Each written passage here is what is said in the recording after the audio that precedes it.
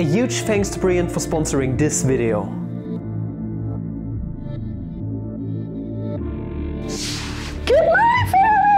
Welcome back to the video. Today we are going to take a look at this nonlinear diophantine equation. Square root of x plus y is equal to 7 and x plus square root of y is equal to 11. No, that's not a congruent sign, that's a third stripe on the equals to. That means identically equal.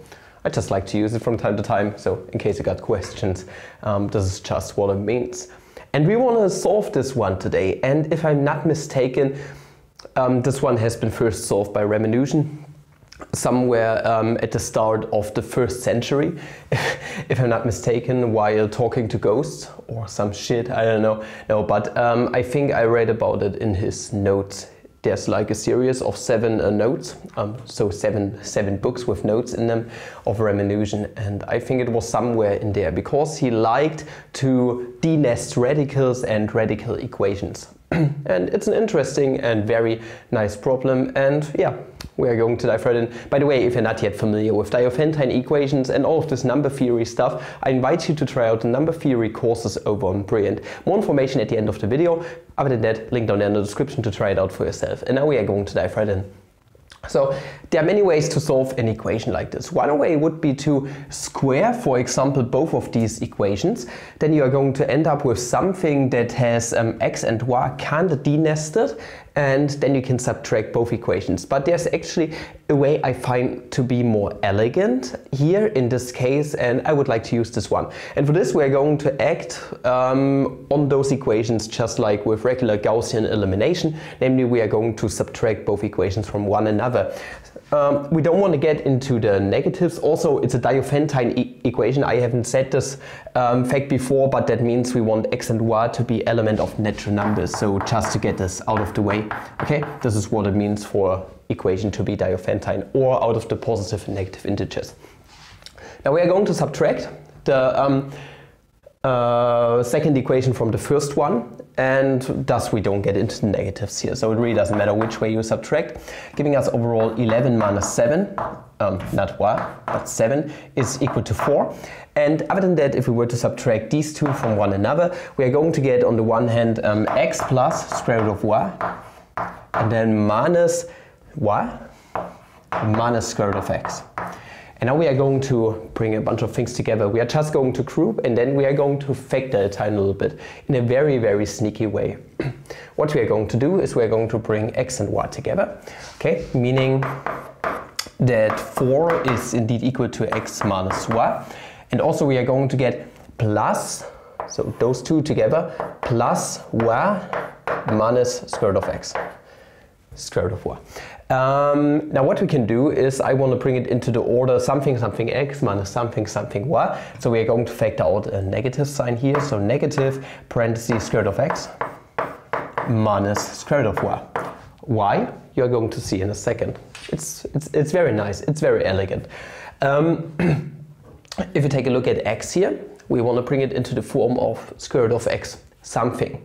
How is x connected to square root of x? Well, the square root of x, but the whole thing squared, is the same as x once again. Meaning what we can do is we can rewrite x and y respectively as being the square root of x, but squared, minus the square root of y, but squared. And this is pretty damn nice if you ask me. This is indeed just the difference of two squares. So a squared minus b squared. And we know what the difference of two squares is, how we can rewrite it.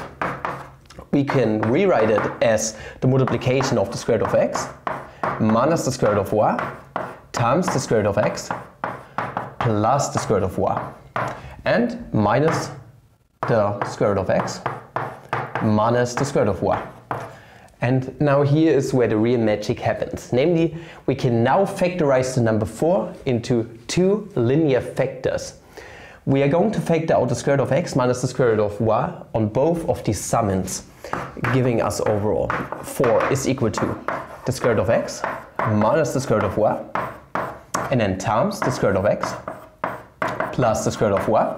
That's the first part, and minus, okay, we got 1 times this factor, so minus 1. And this is very good. We have now factorized our 4. And since the natural numbers, if I'm not mistaken, make up a Gaussian ring, that means that we can uniquely factorize the number 4 into linear factors, into a product of two things. So fundamental theorem of arithmetic, I think, holds here. Meaning, how can we factorize the number 4 using two factors? It can either be 1 and 4, or the other way around, 4 and 1, or it can be the prime factorization, 2 times 2. Meaning we got 3 cases together where 2 of these cases are actually symmetric. Meaning we get basically a system here. Okay, little casework. So we get that square root of x minus the square root of y is equal to either 1, or it can be equal to 2 for the prime factorization part, or it can be equal to 4. Now we can have it the other way around, okay, rather symmetric, or we can have the case.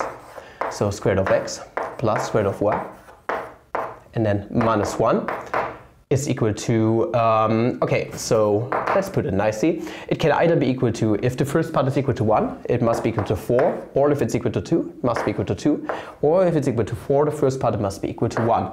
So those right here are the cases that we have right now. And now we can start manipulating those equations, okay, that's a system of 2 equations once again that we got here. And what I'm going to do is at first, it really doesn't matter how you do it. You can either add 1 on both sides here at first, or what we can immediately do is we can just add both of these equations together. No matter how you do it, square root of y is going to get eliminated, making us or letting us solve for the square root of x in the process. Let us just add 2 equations, okay, those 2, and then we are going to see what we are going to get on the right hand side. On the left hand side, obviously, we are going to get square root of x, but 2 times if we added minus 1.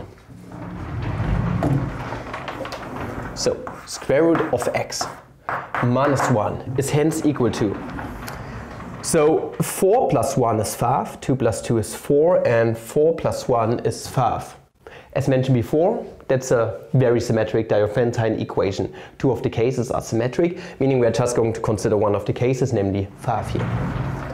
Okay, so 5, or it can be equal to 4. Now we can solve this equation, obviously. We can add 1 on both sides, giving us now a case square root of x being equal to either we can have 6, or we can have 4 plus 1 is 5.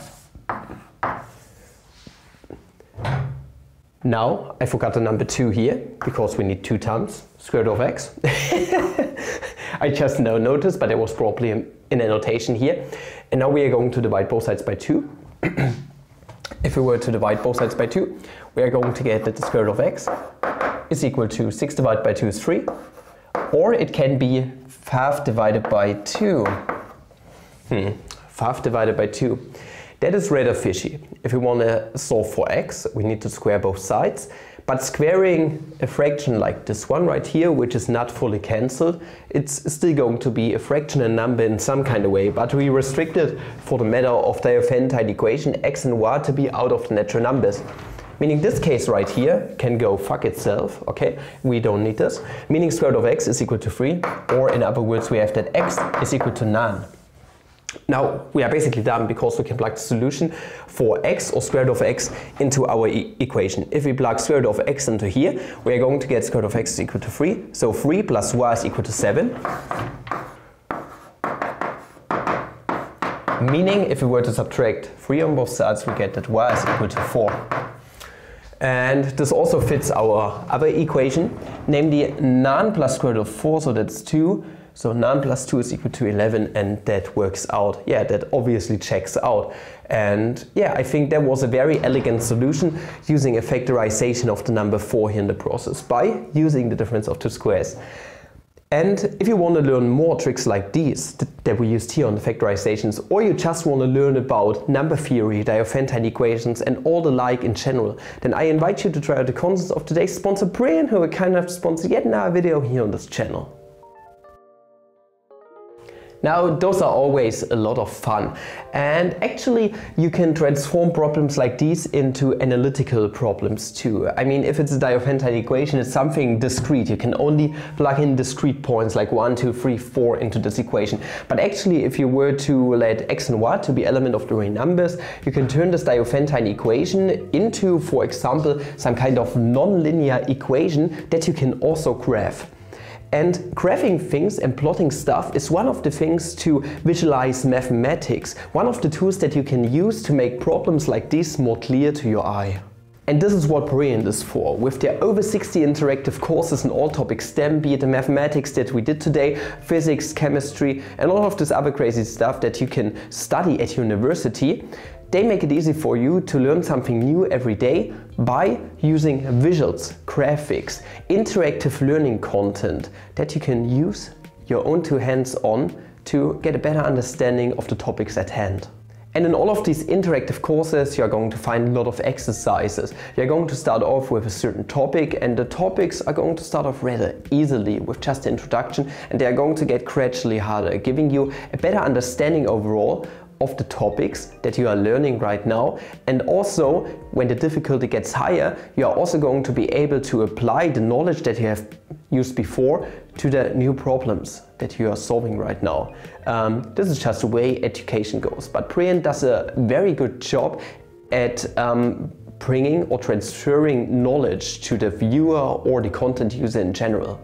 I don't know how to describe it, but it's a really good feeling learning with Brilliant. It's a feeling of satisfaction, and also you feel like you were able to do something on your own. Even if you fail on one of the exercises, you can just take a look at the real solution, which is written by experts in their field, and you can still get a good understanding of everything that you have done wrong and that you should have done right. It's a pretty good concept, and the best way to learn about it is to just experience it for yourself.